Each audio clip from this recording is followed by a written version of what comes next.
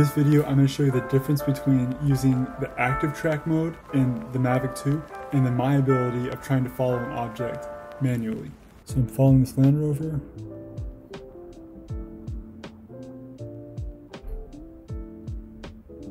It's hard to keep the right distance, the same distance between the drone and the vehicle. And right here I get pretty close to these palm trees. And then this is active track. So the drone is following me. I'm not doing anything.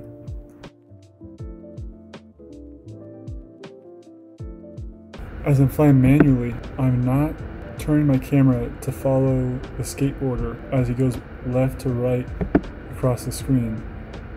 It gives you this cool look of him just weaving back and forth in front of you without giving you motion sickness.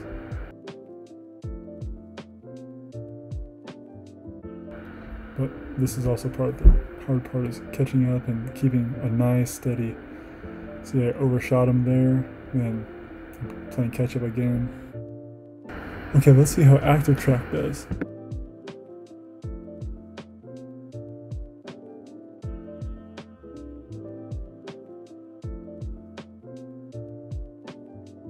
And nope, wrong car. Now we're gonna follow the truck, and we just lost it.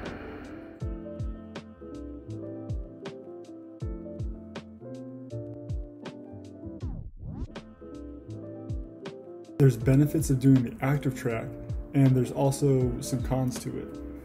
I like using the active track in a situation where I need to be hands-free. For example, when I was on the scooter, I need both my hands on the handlebars. I can't be trying to do that in any respect. So that's really useful.